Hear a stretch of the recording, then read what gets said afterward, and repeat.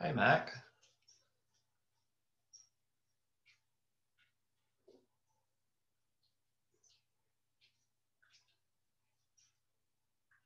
Ingrid.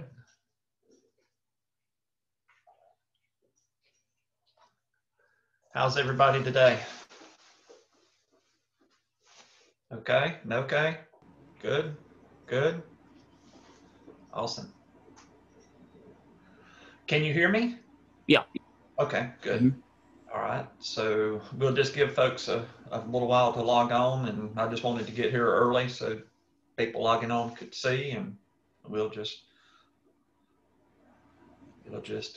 get going. All right.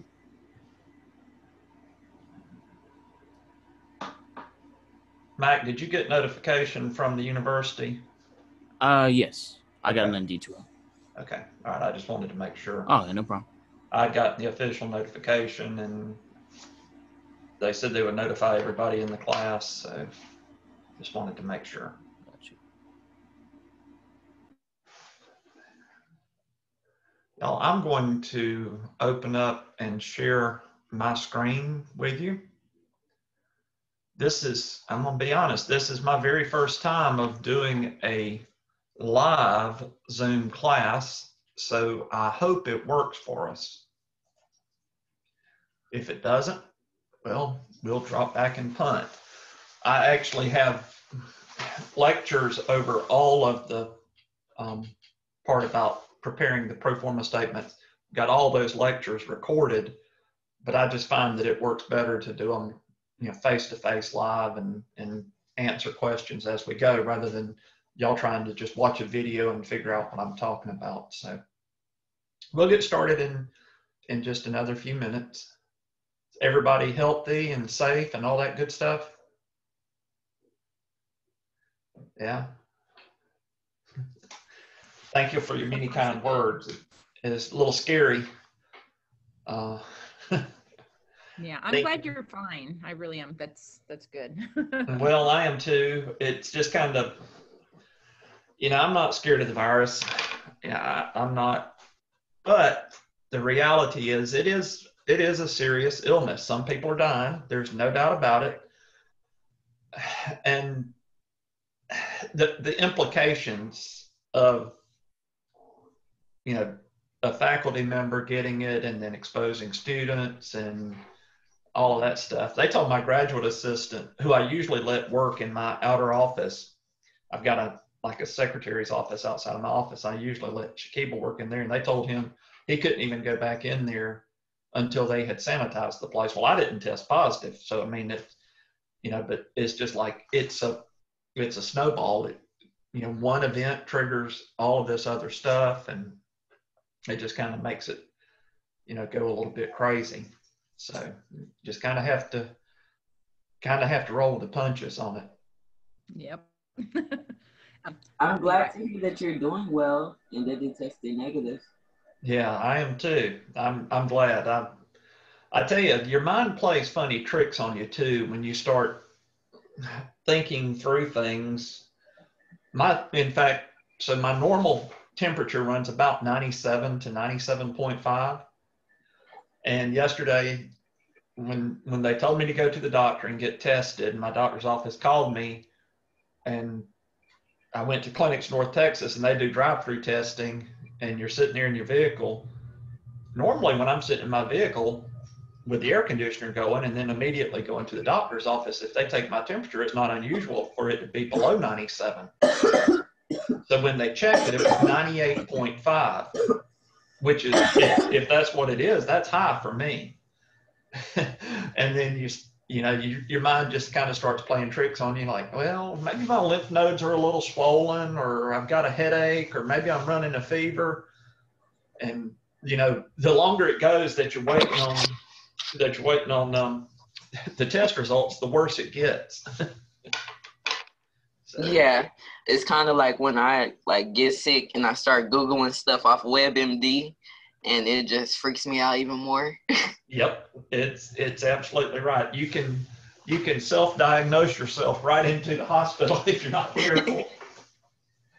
All right, y'all. So on these pro forma statements, what I'm going to do first is just kind of talk through the research that the SBDC has provided for me. And my phone is blowing up. I've got a couple of people from class that have texted me.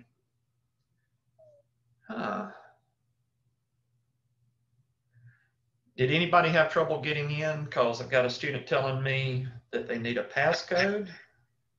It just kicked me out for a second, but I was able to get in without a passcode. Okay, well, let me text Maria. I think it's like when I looked at it and you share the link, it can send you the password too, but that's just what I saw. Yeah, it should be embedded in that link. Yeah, and there's another one. So let's see, one more message. Okay, all right, so we're good. So what you see in front of you on my screen, hopefully, is you should see my IBIS World report, and this is for the furniture industry. So I've got it saved as a PDF. So I went to the Small Business Development Center and I said, okay, can you send me an IBIS World report on furniture stores in the United States? Because in another lifetime, I worked in the furniture industry. My second Fortune 500 job was I worked in a furniture distribution center. So I know quite a bit about that industry. And it's something that we can all pretty easily understand. It's a fairly standard business, fairly low number of transactions, fairly high average transaction. It's really easy to just kind of walk through that information. So when you decide what your business is going to be, you need to go to the Small Business Development Center. You can either drop by or you can email them rather, and tell them what business you need. Tell them that you're in my class and tell them that you'd like to get the IBIS World report for that particular industry. Okay. Now, sometimes those IBIS World reports are available not just for the industry in the United States, but you might could get a regional report. For example, you might get furniture stores in Texas, or you could get furniture stores in the Southwest US. But I just said, give me the furniture stores in the United States, because I wanted just something that I can run through really quickly with you. As you'll see, I've got my PDF Adobe Acrobat Reader open, and this is a 53-page report. If you were to buy this report, then what would happen is you would have to go to ibisworld.com. You would go to their website, and it might help for you to just go to ibisworld.com and take a look at whatever industry you're particularly interested in. And there's literally thousands of reports there, but if you're interested in furniture, as I was, and by the way, since I've now claimed that industry, nobody else can do that industry, because you'd basically just be copying my stuff. You see furniture stores in the US, and there's online furniture, there's office furniture, there's wholesaling, there's all kind of stuff. So you can get this report, Furniture Stores in the United States, and it'll pull up all of the reports that you can access, and that gives you the NAICS code. It gives you the first 5 digits of a 6-digit NAICS code. And then some of the information is free, but the report is what's really, really expensive. Okay, so if you click on the purchase options, it'll tell you that a single report costs $925. Okay, so this is secondary market research for you, because IBIS World has already gathered the information. They gathered it for their purposes. You can access that information. If you were to try to gather the information and write the report yourself, it would take you a lot more than $925 to do it. So keep in mind, secondary research doesn't mean that something is free. It means it's already been gathered and you're the secondary user of it. Your purposes are secondary to whoever gathered it. In this case, IBIS World is gathering it to make a profit.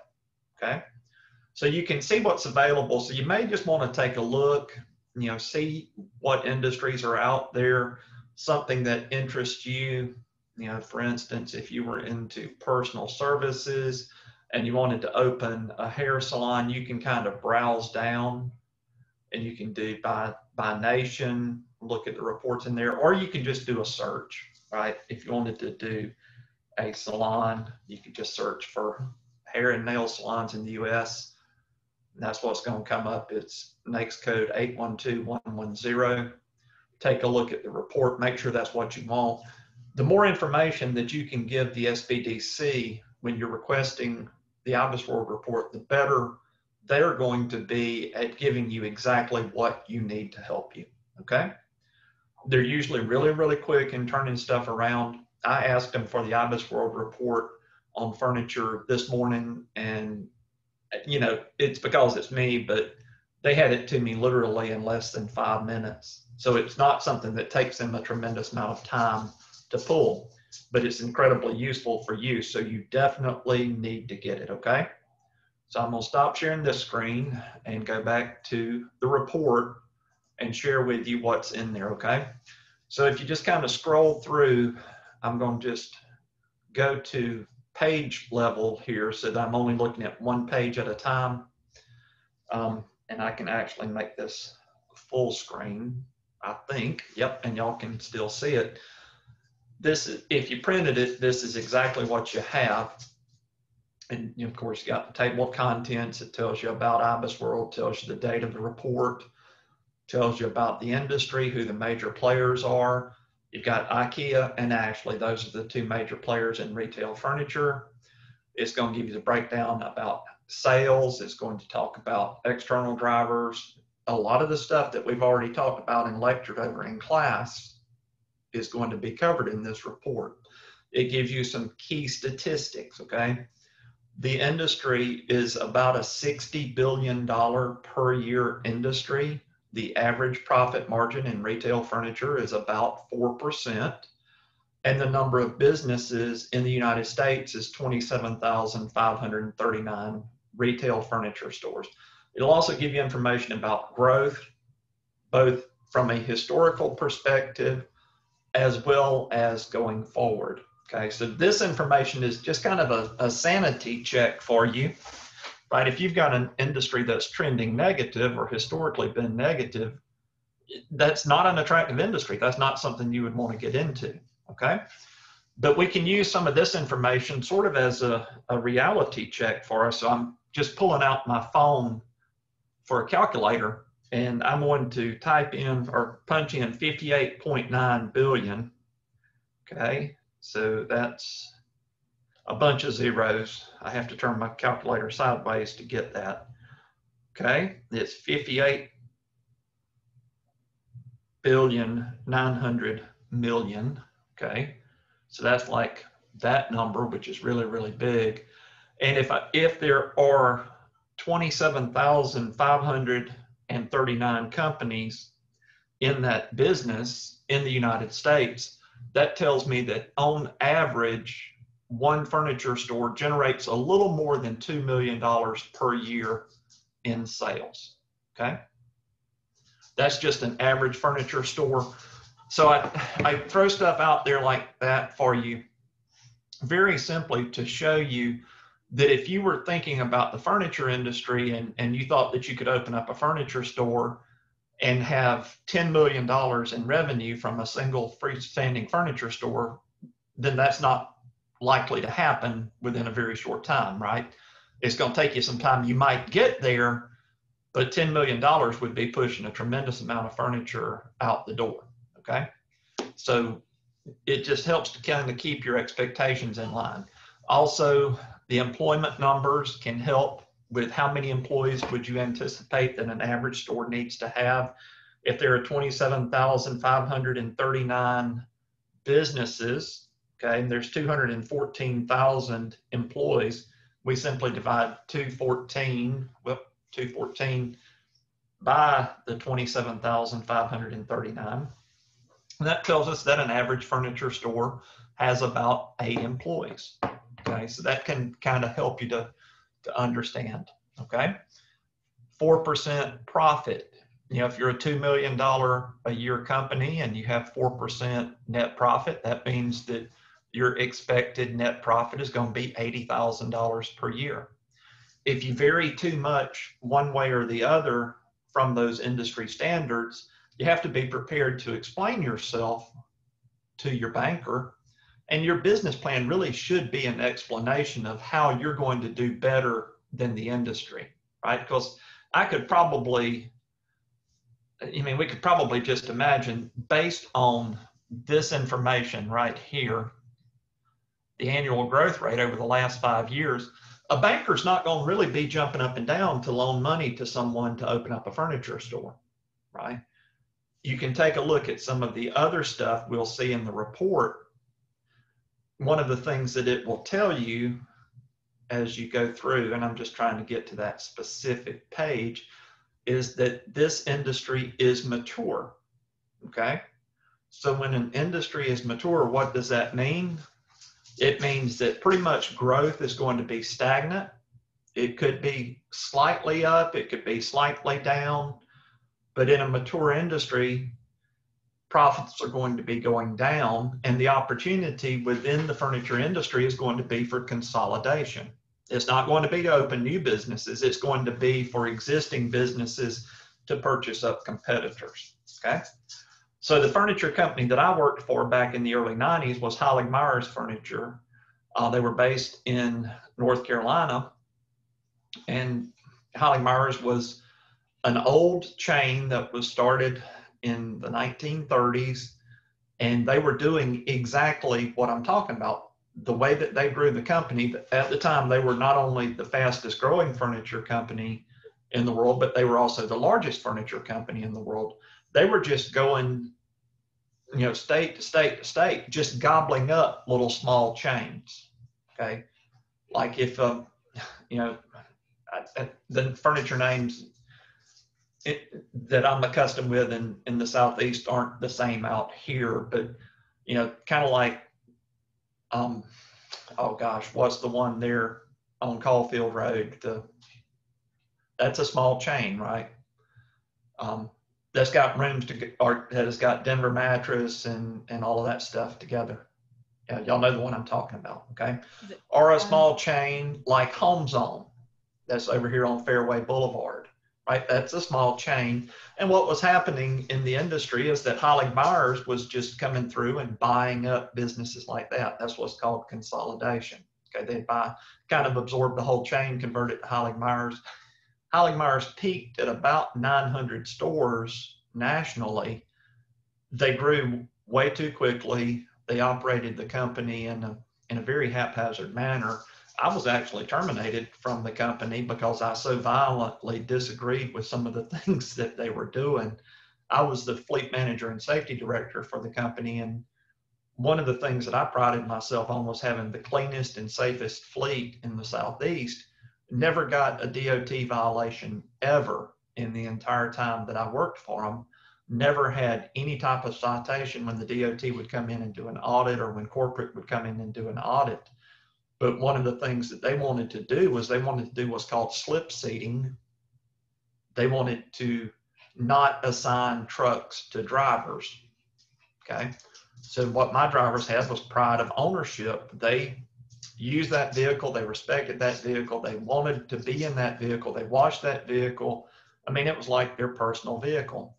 They wanted to come in and start slip seating. Well, when you do that, you never know which truck you're going to be in from day to day to day to day. Okay. And it's a very bad practice in the industry, because your maintenance goes to heck, because your utilization goes up, because you don't have the opportunity to take that truck out of service. And anyway, long story, but I disagreed with that, and it just didn't, it was just inconsistent with where they were wanting to go.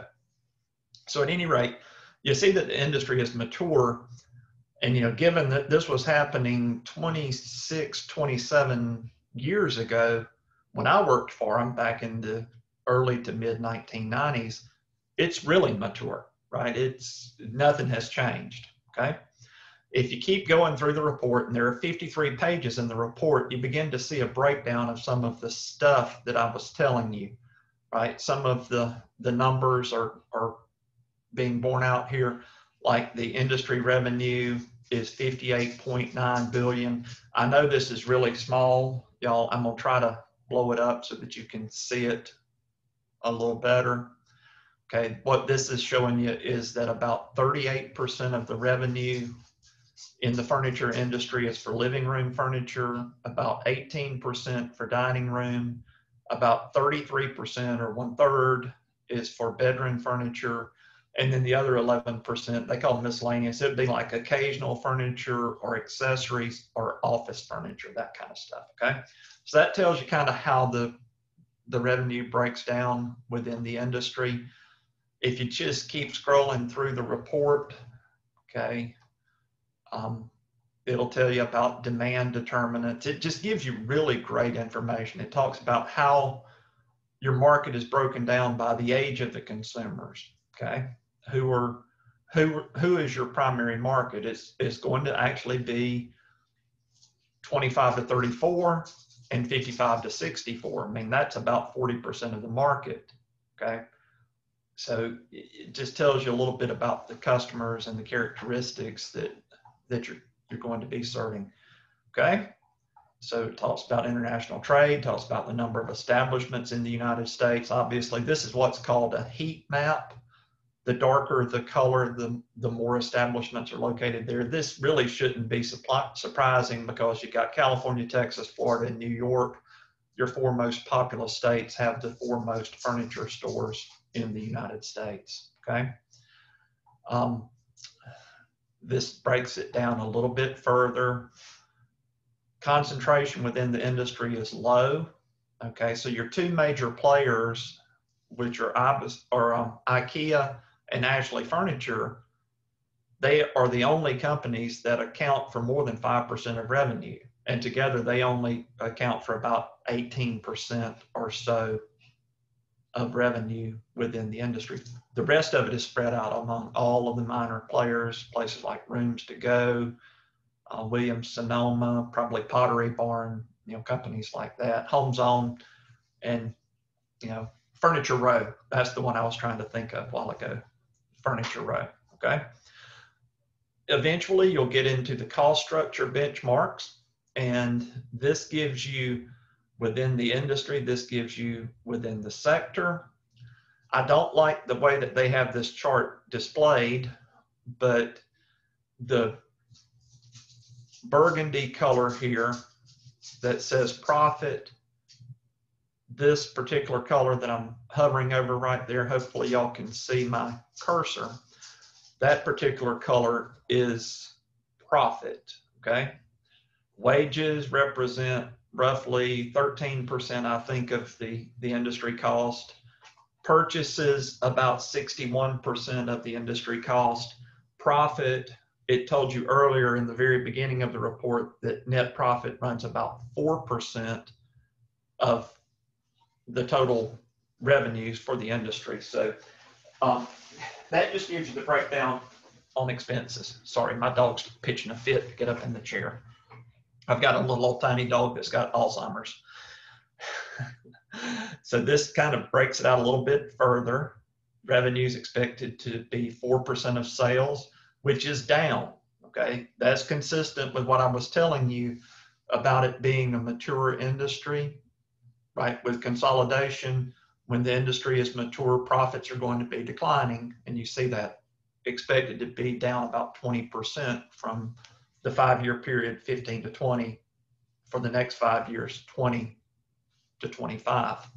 Wage accounts for about 14% of revenue, and it seems to be trending upward, okay? Don't know what's causing that, but wages are trending upward. This could be a little bit confusing for you. This is what we would refer to in the accounting world as cost of goods sold. They're calling it purchases, okay? Now, if we're doing the cash basis of accounting, that is correct. We would call that purchases, and it would count as cost of goods sold when we pay for the product rather than when we sell the product, okay? So purchases, just think cost of goods sold.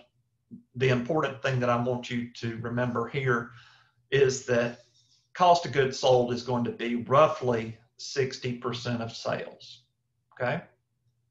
In other words, if we looked at it from a markup percentage, it would be about a 2/3 markup. If something cost us $60, we're going to mark it up 40 and sell it for 100, okay? Now in the furniture business, that's not really the way it works. What really happens in the furniture business is stuff gets marked up probably 2 to 3 times what it cost the retailer. But you know, who buys furniture at full price? Nobody ever pays full price for furniture, right? We wait until they put it on sale. And they run all kind of promotions. One of the big players in the Southeast and in the town that I moved from is Turner's Fine Furniture. They've got probably 8 or 10 stores there in Georgia and Florida, but they run once a year a half off sale. Okay, so it doesn't take a rocket science to figure out that if our cost of goods sold is 60% and they're having a half off sale, they would be losing money on every piece that they sold during their sale, right? Well, they're not going to lose money when they sell it. What they're doing is they're actually marking up the product so that they can then mark it down. They're putting it up to suggested retail price and then marking it 50% off a suggested retail price, and they're still making some margin on the product, okay? So furniture is just one of those things that's got a really high markup, but it never sells for what you ask for it, okay? So cost of goods sold, just remember we're going to run that at about 60% of sales. Depreciation is not a big deal in that industry. Marketing runs about 3% of sales. Rent runs about 7% of sales. That's going to be consistent with something that I'll sort of tell you over and over and over again as we talk. I use rules of thumb just based on my experience. It's not stuff that you'll have access to unless you go to somebody that's spent a lot of time with a lot of different businesses. But one of my rules of thumb is that occupancy costs for your business, no matter what it is, occupancy costs, and by occupancy cost, I mean rent, utilities, maintenance and repairs, property taxes, property insurance, all of those things should be no more than about 10% of your annual revenue. Okay, so in other words, if your business has monthly revenues of $200,000, then your rent shouldn't be more than $20,000. Your occupancy cost, I should say, shouldn't be more than about $20,000. Your rent probably is going to come in at about $14,000, but then you're going to have your utilities and your property taxes and your property insurance and your repairs and maintenance and that kind of stuff that goes along with it. Does that make sense? Somebody nod. Aaliyah, I've got you on the screen. Can you nod for me? It makes sense? Okay, good. All right. So this just gives you some rules of thumb and some guidelines. Utility costs generally very, very low. Competition is high and steady. Okay, there's internal and external competitors. Okay, barriers to entries are low. They're not rising. Okay, this should sound a lot like Porter's 5 forces of competition, right? Competitive rivalry, barriers to entry, right? Threat of new entrants, all that good stuff, okay? This shows you the major players within the industry. If you go to 2020, looks like to me that the green company, Ashley Furniture, has got about 8% market share. Looks like to me on top of them, IKEA has about 10% market share. Hey, look, it tells us that, okay? IKEA 10.3% market share. It talks about revenue growth and all those things for each of those competitors, okay? Which is sort of interesting as you look at operating income for IKEA, right? Even as revenue has grown every year in that period, operating income has shrunk. And you see what percentage the operating income has shrunk each of those years, okay? Ashley Furniture, it gives you the same thing. They sort of plateaued in 19 with their market share. It gives you information about their financial performance, okay? This is good information to have you won't get this information about a normal run-of-the-mill small business. You'll get it for publicly traded companies because it has to be released in their annual 10K filings. They have to release that information to shareholders and to the Securities and Exchange Commission, but you won't get good, reliable information like this about the small competitors, okay? Then there's some other major players in the industry. So I just wanted you to know a little bit about how to really read this IBIS World Report. And I do encourage you to read the IBIS World Report, because if you're truly interested in the business that you pick, whatever it is, you pick a business. Only thing I'll say is you can't be in the marijuana business because dispensaries are not legal in Texas yet. And additionally, it's kind of the Wild West with regards to the hemp industry and everything. And there's a lot of volatility in the industry. So having good information for you to work with would be almost impossible, okay? So you just read the report, take a look at it, understand what the numbers are telling you. When it says purchases, understand that that's talking about cost of goods sold, okay? So the first thing that you should have to do, right, is you want to pick your business, whatever business you want to go into. I picked furniture. So I went to the Small Business Development Center and I asked them for the industry information for the furniture industry.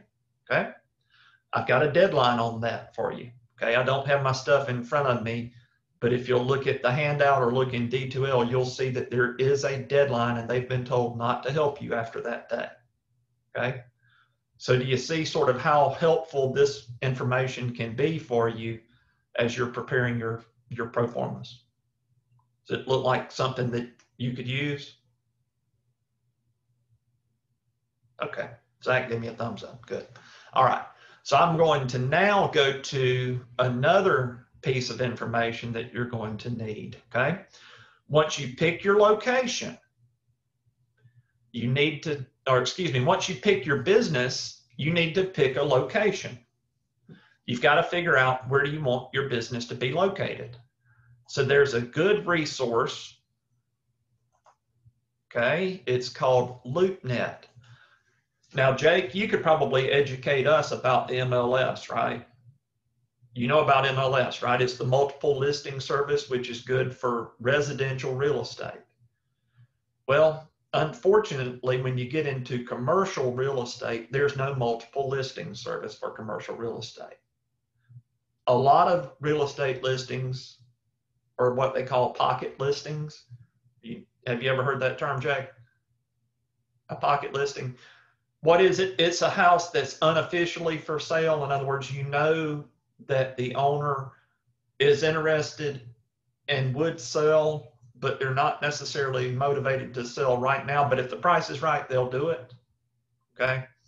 With regards to commercial real estate, that's basically what you have, is you have a tremendous number of pocket listings, and stuff normally doesn't hit a realtor's website. It's just basically who you know and who you talk to within the commercial real estate industry. However, LoopNet is attempting to overcome that. This is a database that's similar to the multiple listing service. LoopNet is for commercial real estate, and you see it on my screen. Now, it's very, very easy to find. It's just loopnet.com. Okay, so when you type in loopnet.com, it's going to ask if you'll let it recognize your location.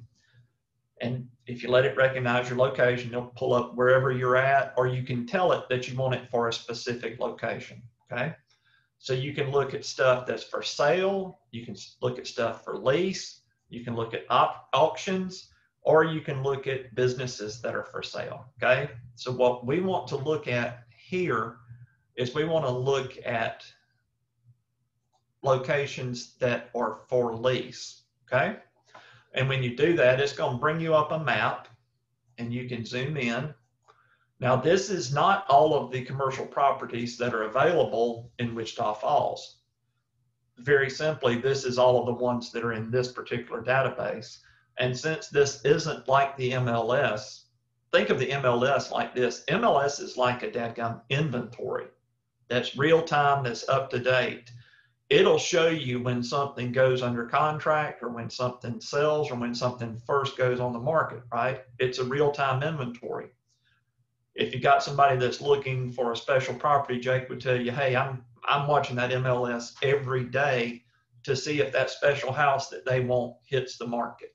And maybe they're looking for a 6-bedroom, 3-bath, under 400,000 with a pool, right? Yeah, that'd be a pretty strange thing to be looking for, okay?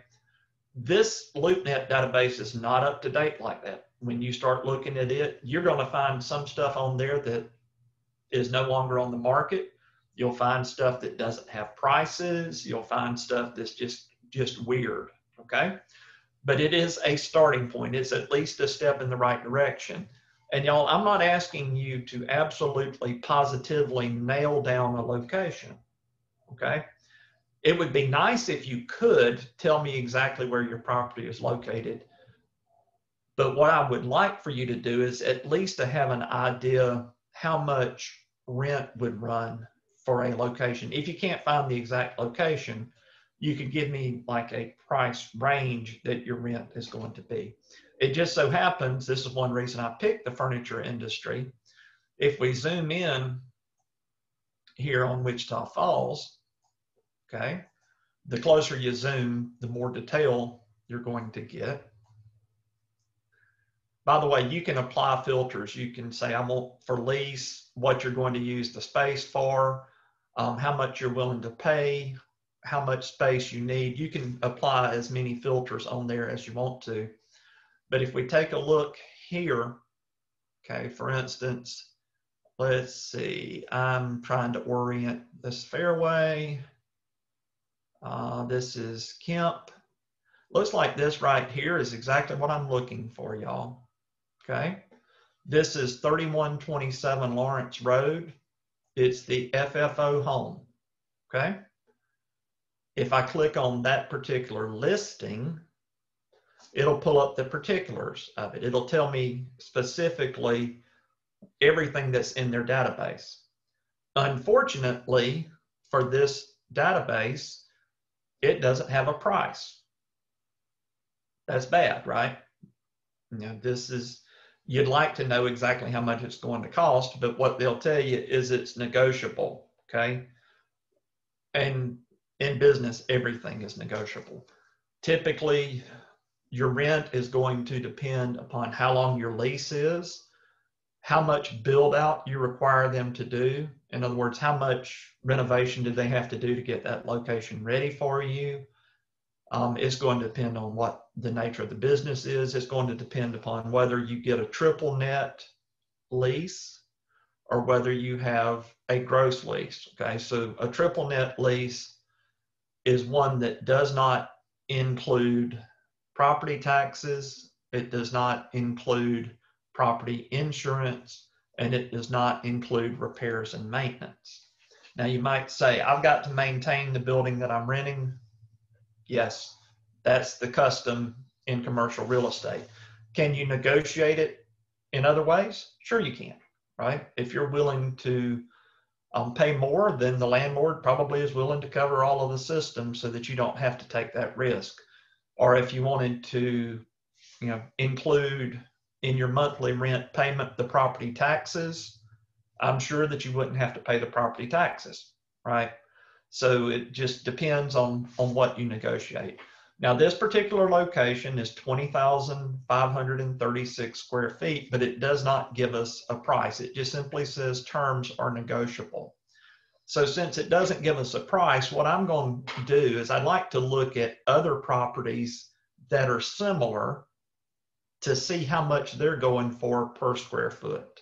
Does that make sense? Okay.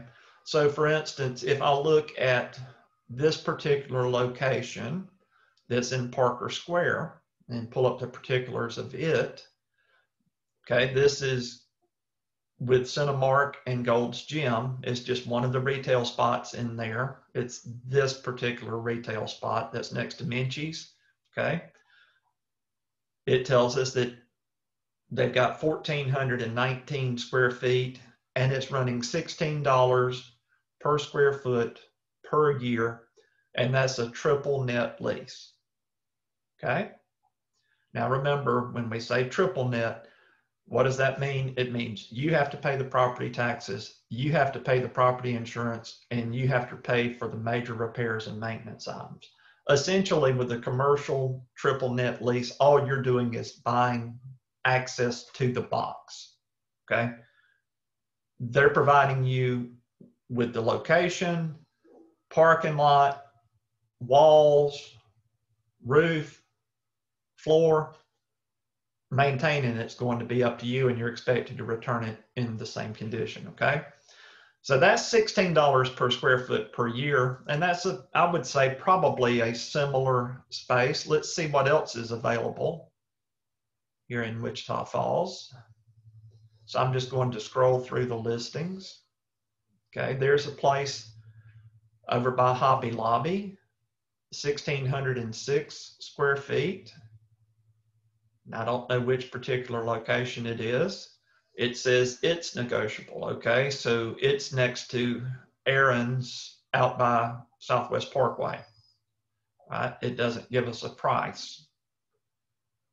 Okay. If we keep looking, there's Bank of America building. That happens to belong to MSU, Texas, by the way. There's a place on Caulfield Road.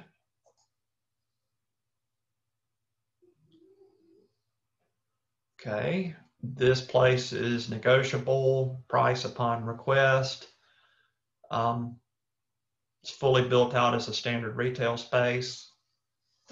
You know, the more information that you can nail down, the better you're going to be. I'm going to scroll down here. This is a much larger location than I would suspect that I would need. Oh goodness, where did it go? I'm changing my focus here, okay? Let me look at, I want to get this place out on Seymour Highway. This one right here, I think, or no. Okay, it's going to be in one of these, I think. Yep, Loop 11 and Seymour Highway. So if I look at my list, all right, this is 45,546 square feet. It's the old grocery store at the corner of Loop 11 and Seymour Highway. That's probably twice as much retail space as I need. But if you take a look at the price, it's $8 per square foot per year. Okay, it's a triple net lease. Doesn't include utilities, property expenses, building services, property taxes, okay? There's actually a document there that you can download from LoopNet that gives you the particulars on the profit. It's also for sale for $2 million, okay? Gives you some population information, okay? So this is just the same kind of flyer that, you know, if you were doing residential real estate, they'd print and give to you. It just gives you the particulars of the location, all right? So what I've done by coming in here is I've gotten an idea of what real estate is going to cost me. I'd love to nail down a price, and I'd love for you to nail down a price, right? But in this case, I don't want you going to a realtor because they're pretty busy people, okay? And there's probably not a listing on whatever you're looking for. So if you come up with the location and you give me a reasonable price for that location, I'm okay with it, right? You know, gosh, you got anything from $660, you know, to $16 a square foot. And I've seen commercial leases, y'all, as high as $44 per square foot per year, okay? But what I really wanted to get at was I want this location, okay? This is going to be right here. I want the old FFO home location, this one right here, y'all, okay? Because it was a furniture store, even though it wasn't there for very long, it was a furniture store. It's about the right size at 20,000 square feet. If I go back to the rule of thumb that I gave y'all a little bit ago, about my rent and occupancy cost as a percentage of sales. Okay, this is a pretty big space, right? So let's say that I could lease this location for $12 per square foot per year. And where did I come up with that? It's right halfway between 8 and 16, okay? Which was the range that we established, between 8 and 16. If I rented this location for $12 per square foot per year, then that location is going to cost me roughly $20,000 per month. Okay, do you see where that came up with that? A head nod or a no or something? Okay, Brian saying yes. Since I'm not getting a lot of affirmatives from everybody else, okay, here's the way when you have something that's priced at a square foot per year price, like this location here on Jacksboro Highway, okay? We'll just use it for example, okay? This is a 1-year lease for 1,440 square feet at $12 per square foot per year, okay? Now, I picked it, and I picked the number 12 for a really good reason. How many months are there in a year?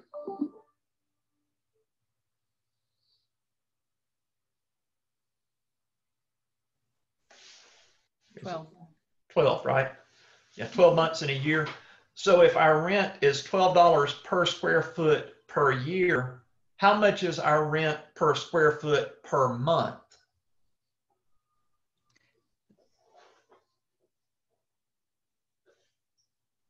It's 1, right? It's $12 per square foot per year. If I divide that by 12, because there's 12 months in a year, would you agree with me that it's $1 per square foot per month? Yes. Okay, all right. Another way of getting at it, it's the same thing, y'all, okay?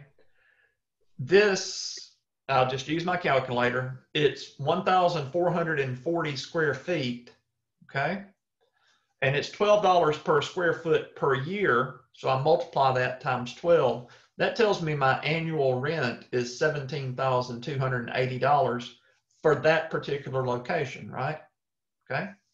Then if I divide that by 12, that gives me a monthly rate of $1,440. Make sense? Yes. Okay. Now, what you have to do is you still have to go in and figure out how much the property taxes are going to be. If there's a marketing flyer, like in this case, hopefully there will be information in this flyer about how much the property taxes run, okay? It's $1 per square foot per month. Gives you traffic counts, nearby businesses. It shows you a floor plan. It does not tell you how much the rent is going to be or how much the property taxes are, okay? So this is in Galaxy Center, which is near Barron Brothers and United on Jacksboro Highway. It's 4309 Jacksboro Highway. We're going to open up another window, okay? I want you to go to wichitatax.com. This is, if you're interested in opening a business in some other part of the world, this is why I would discourage you from doing that, okay? Because I can tell you where to go in Texas or in the United States. I can tell you where to go to get information. I can't tell you where to go if you're trying to get property tax rates in Dominica, or if you're trying to get them in Anguilla or Antigua, or in Europe. I can't tell you what property tax rates would be, okay? But when you go into Wichita Tax, this is the tax office. You can click on property tax, online taxes. Jake, this is the same thing that you would do if you were researching a residential property, right? To find out about how much the property taxes are. You can look it up by the property location. This was 4309 Jacksboro. Okay. And I'm just going to search for 4309 Jacksboro. You have to be careful when you're looking at the listings in the tax database, because sometimes it'll give you personal property, sometimes it will give you real estate. So for instance, if you look at this Carl Hall Insurance, this is for furniture and fixtures that are located inside of the office at that location. This is for business personal property at Transwestern Publishing, okay? You have to scroll through and take a look at what is not business personal property, and that's where the legal is going to come in to play, okay? All of this stuff here is business personal property. You see, furniture and fixtures, business personal property. When you get down here to the legal description that says Lot 1E, Block 1, Galaxy Subdivision, okay? If you'll click on that, this gives you the property taxes for that particular tract of land and the building that are on it, okay? So hopefully what you see on the screen now is the total property taxes for that location are $31,666.23 per year. I'm getting that from right here, okay? Make sense? Now what you have to do is you have to figure out, of this building, right, how much am I actually renting? So in other words, if I'm renting 1,440 square feet out of that whole building there, the Galaxy Center, what percentage of it is it, okay? If you'll look back at this marketing flyer, okay, total building size is 60,000 square feet, okay? So follow my math here, okay? The property taxes are $31,666.23 per year. But that's for the whole building, right? Right? Okay. I'm not renting the whole building. I'm only renting a very small part of the building. I'm renting 1,440 square feet. Okay. This is what I'm building, what I'm renting. Okay. So I have to do math, and it's easy math to figure out how much my property taxes are going to be. I'll take 1,440, divide that by 60,000. Okay.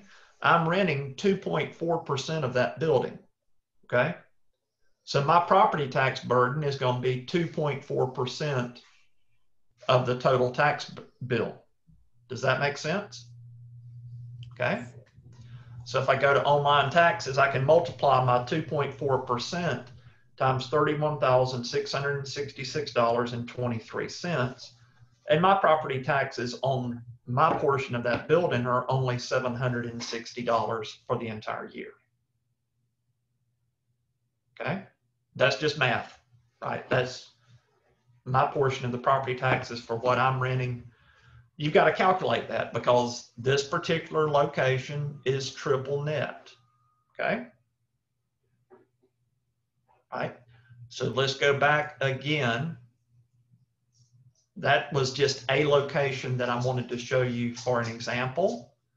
Okay, so now if we look at 3127 Lawrence Road, okay, for FFO Homes location, I'm going to go back to property taxes online here at Wichita Tax.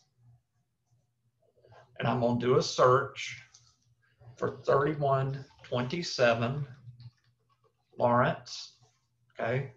I'm not going to try to figure out whether they abbreviate road. I'm just going to do 3127 Lawrence. Okay. And then you've got business personal property, all the way down. Okay. Then you've got Gary Meehan Properties, 3127 Lawrence Road, Lot 1 and 0.29 acres, okay? Okay, 3127 Lawrence Road.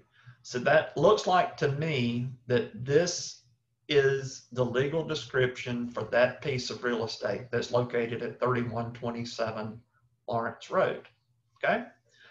And when I pull up the property tax record for that location, I find that the annual property taxes for that location are $28,857.13. Okay, make sense? So I need to budget when I'm doing my pro forma statements. I need to budget for that. Okay? You with me? I know it's hard to say I either get it or I don't when we're not all together, but okay, thank you for the few head nods I'm getting, okay? So now we've got kind of enough information to get started. So we're going to open up Excel, and I do want you to use Microsoft Excel. If you save it as Google Docs, it will not work. Because you're an MSU student, you have access to Office 365.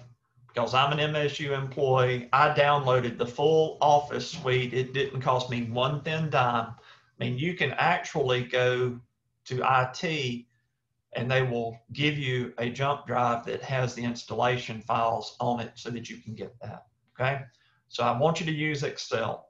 All right, so the first, I'm going to set up a series of sheets of worksheets in Excel, but the very first worksheet I'm going to put in is going to be my assumptions, okay? So I'll just name my tab Assumptions. And in the very first cell, I'm going to put in Scott's Furniture Express. That's going to be the name of my business, okay? And I'm going to name my spreadsheet. This particular tab is going to be Assumptions, okay? So my first assumption is that the business is a retail furniture store, okay? Start with the most basic stuff, okay? The business is a retail furniture store. I went through and gathered some information when I was looking at the IBIS World reports, if y'all will recall. Okay, in the IBIS World reports, let me share this and go back all the way up to the top.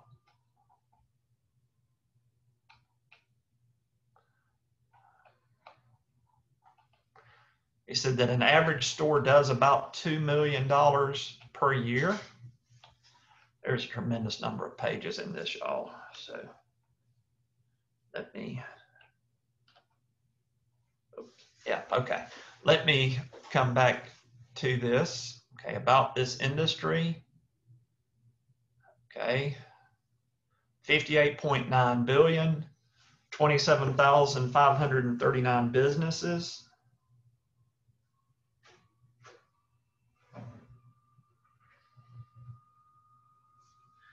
Average business is going to do about 2.1 million. So if I go back to my pro forma statements and put in an assumption that says I anticipate selling, I'm going to start reasonable, right? If an average business does 2.1 million per year, I'm probably going to start less than that. I'm going to say 1.8 million in the first year.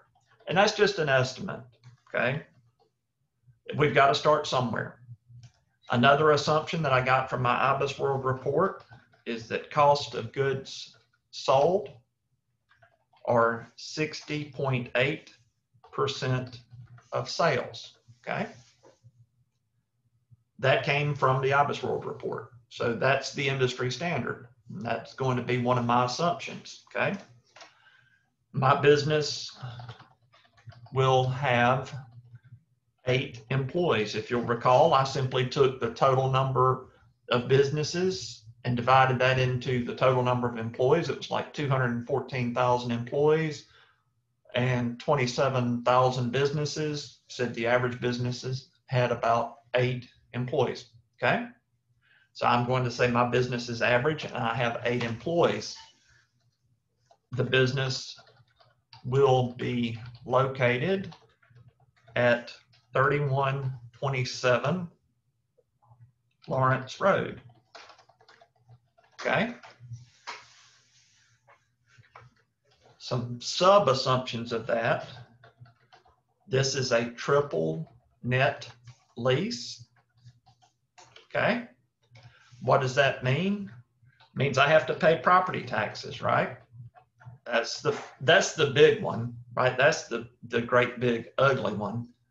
If you'll recall, when I looked up that location, property taxes being $28,857.13. Did that make any of y'all go, did it kind of scare you a little bit when you looked at that?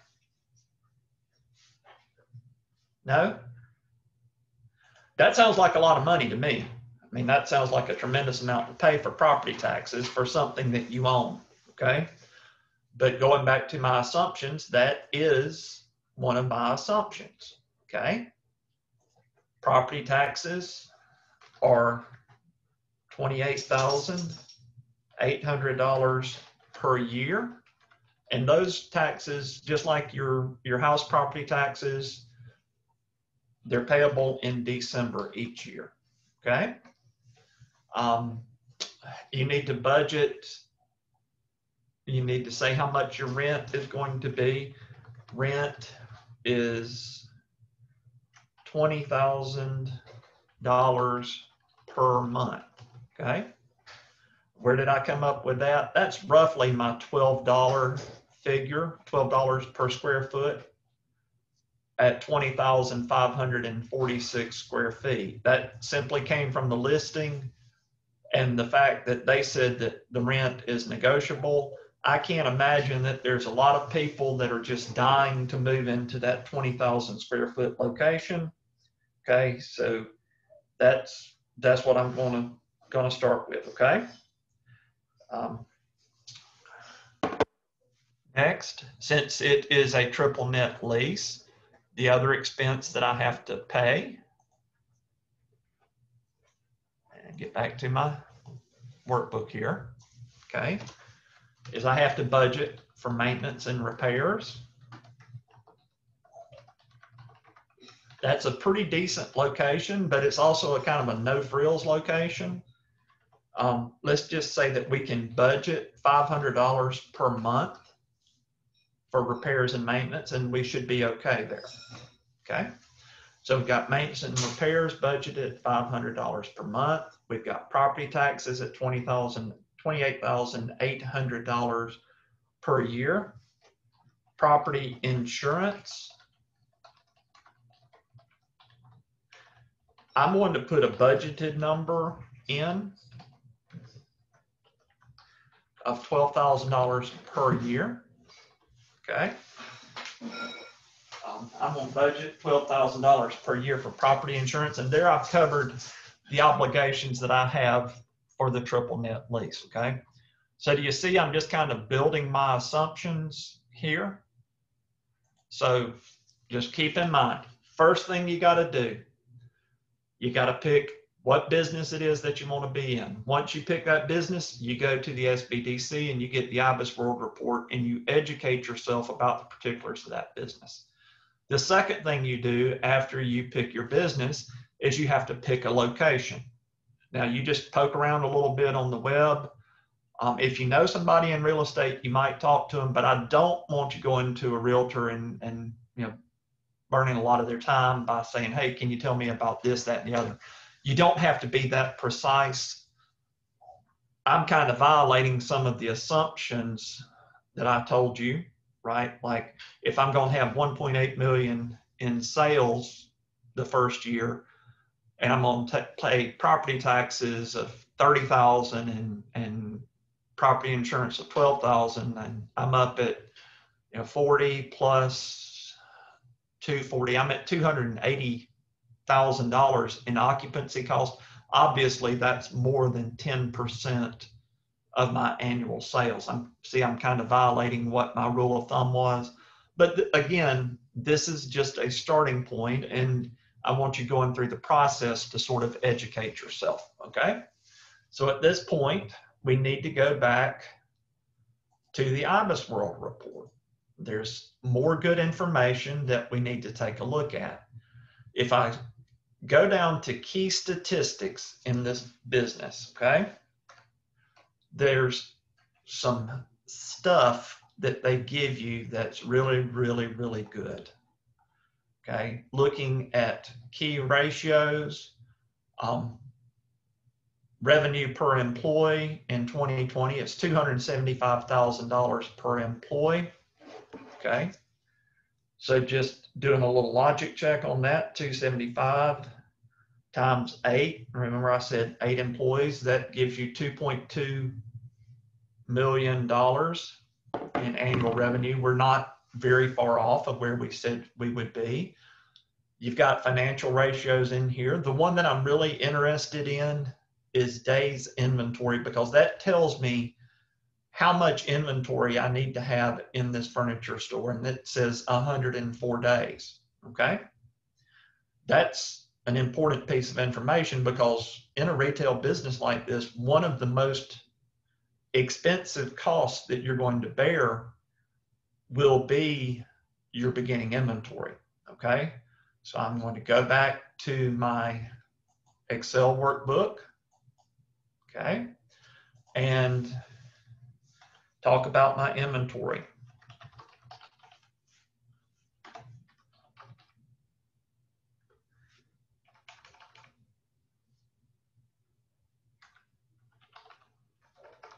Inventory will turn over every 100 days. I'm just kind of rounding down there, okay?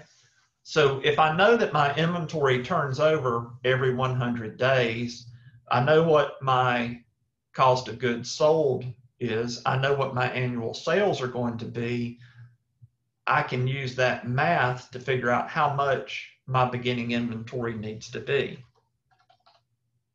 Okay, so I'm going to put in my beginning inventory is, and I'm going to come over here to the right-hand side of the screen, and I'm going to do my calculation, okay? I've got 1.8 million in annual sales, so I'll type that there, okay? That's my sales. My next cell is going to be cost of goods sold. I'm going to put in 60.8%, okay? So if I do the math on that,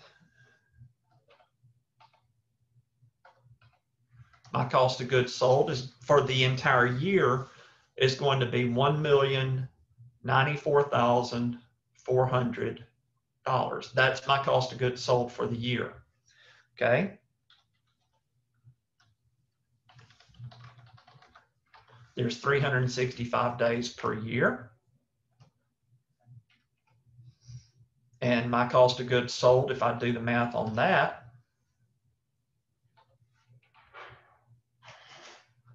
my daily cost of goods sold is going to be about $3,000. Okay. And my next number is going to be my beginning inventory. My beginning inventory is that number times 100 days. Okay. I know that that's a bunch, and I probably just left a good many of y'all wondering what the heck I'm trying to do. Huh? Can you go over that again? If you Absolutely. Absolutely. Okay. So remember from my assumptions, I anticipate selling $1.8 million in the first year. Okay. Yeah. That's just a number that I looked at what the industry looked like in the United States, and I tried to think about, well, I'm a startup business. What's reasonable for me to do? Okay. All right. That I just said 1.8 million. My IBIS World Report told me that cost of goods sold is 60.8%. of sales, right? They call that purchases. I took that directly from the IBIS World Report, okay? So if I multiply 1.8 million times 0.608, that tells me how much my cost of goods sold for the entire year are going to be, right? All right. What I'm trying to figure out is how much inventory do I need to buy to have into my store to have the right amount of inventory, okay? So I divide that $1,094,400 by 365. That tells me what my daily cost of goods sold are. And since I also got from my IBIS World Report that the average amount of inventory is 104 days, okay? Remember days inventory, 104.3. That's under the industry financial ratio, which is under key statistics in the report, okay? I put in my assumptions here that I have my inventory will turn over every 100 days, okay?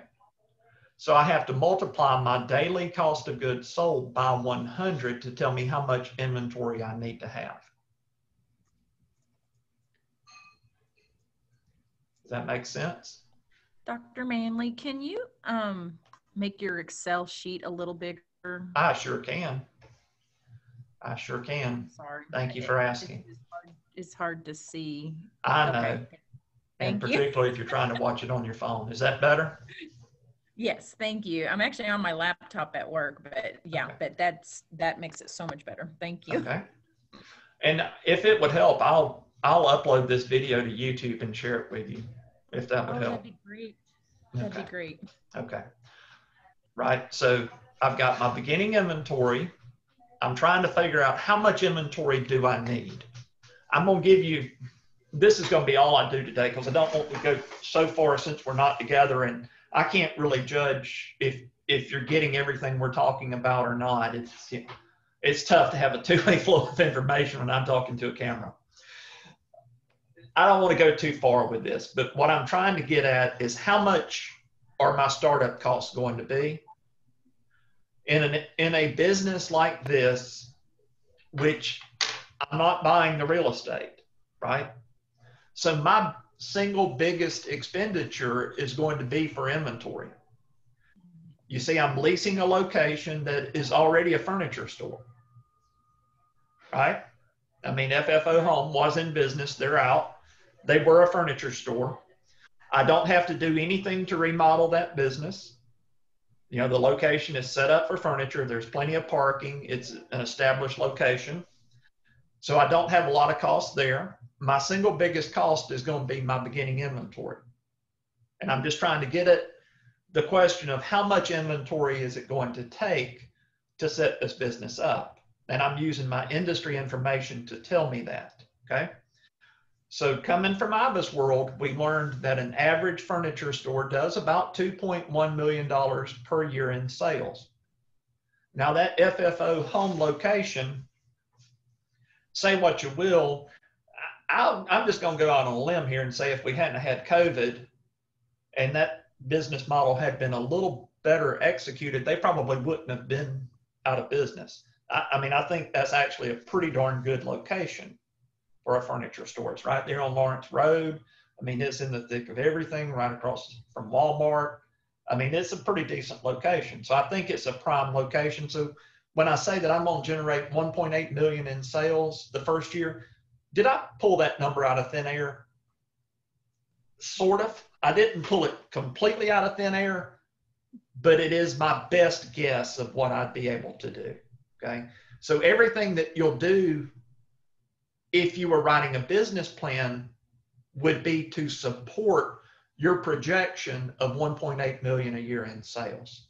It would be justification of where those numbers come from, okay?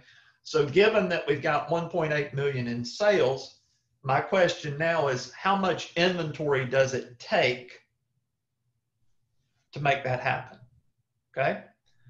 So I know my cost of goods sold percentage is 60.8%. That's per IBIS World. On 1.8 million in sales, my annual cost of goods sold is going to be $1,094,400. Okay. IBIS World tells me how many days inventory a business like this typically has, and it's 104 days. Okay. So I'm going to be slightly, just a little bit more efficient than IBIS World. I mean, I could go in there and put 104.3 if I wanted to, but that kind of looks sort of random, right? Okay. I mean, I could say that I would turn my inventory 4 times per year. If I were in retail clothing, that would be a reasonable assumption. Despite the fact that it's like July out there today, I mean, we have 4 seasons, spring, summer, winter, fall. Clothing stores typically turn with the seasons. They turn their inventory 4 times per year.